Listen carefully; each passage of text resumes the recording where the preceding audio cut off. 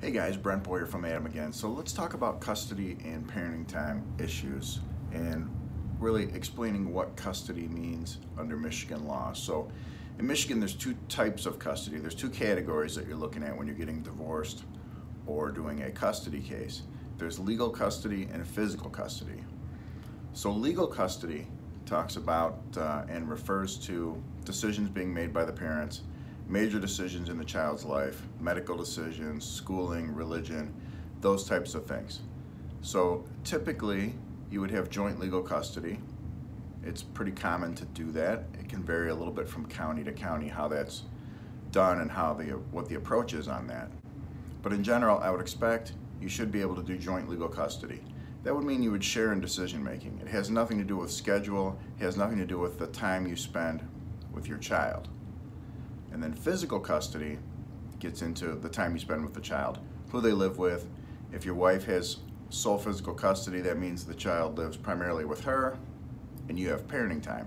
If you have shared physical custody or joint physical custody, that means you have more than just typical every other weekend. You're getting closer to a shared custody arrangement, not necessarily 50% of the time, but something more than 2 nights every other week. So that's legal custody, physical custody are the two categories you're looking at here. So then with physical custody, you also get further then into a discussion about parenting time and what type of parenting time schedule will you have. Do I have shared parenting time, or do I have just what some counties refer to as reasonable parenting time? So reasonable parenting time has a specific definition, particularly in Macomb County, and there's other counties in Michigan where reasonable parenting time means a very specific schedule. It means every other weekend, Friday to Sunday, 1 night during the week, a couple weeks in the summer, alternating holidays, school breaks, that type of thing.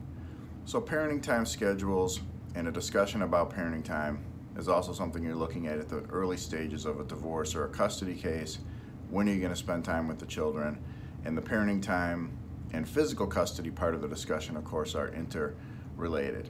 So that's what you're looking at: custody, parenting time, and the two types of custody being legal custody and physical custody. So hopefully that helps. If you have any questions, of course, give me a call at 248-356-2326 or send me an email at brentb@bmpclaw.net. And don't forget to click like on the subscribe button or share this video if you know someone that could benefit from it.